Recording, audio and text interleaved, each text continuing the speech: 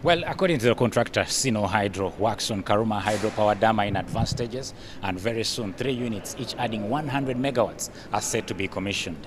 We have reached at a point of this project where we are now doing dry tests. What that implies is that installation works are complete, and therefore we hope to meet the target set in our schedule. Our first unit is expected to come online in October, and then November and the subsequent month of December.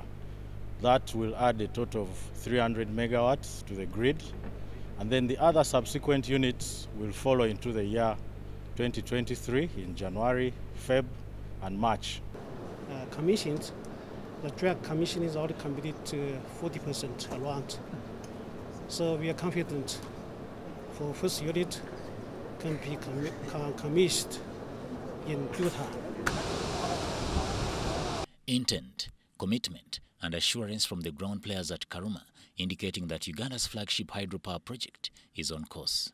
According to the contractors, work on the dam is now at 99%.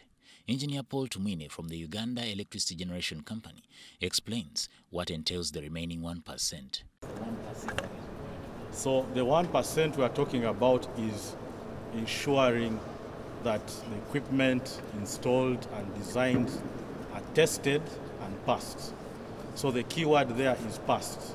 So there will be rigorous tests undertaken on this equipment, and once that is passed, that 1% comes through.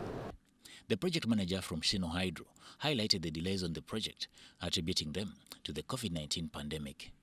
The People's Republic of China's ambassador to Uganda stressed that all efforts will now be geared towards the fruitful completion of the project. I have toured this site and I find that a lot of progress, real progress has been made. And I'm more than happy, more than anxious to see the completion of this flagship project between China and Uganda. And would like to see that it will bring more real benefits, real impact on the socio-economic development of Uganda.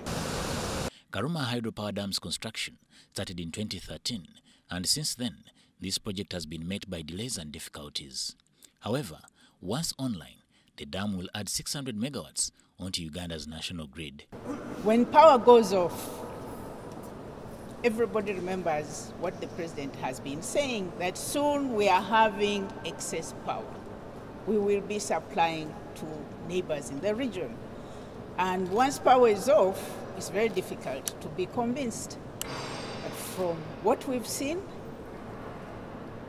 the figures we've been told, the facts on the ground, I think it is soon happening.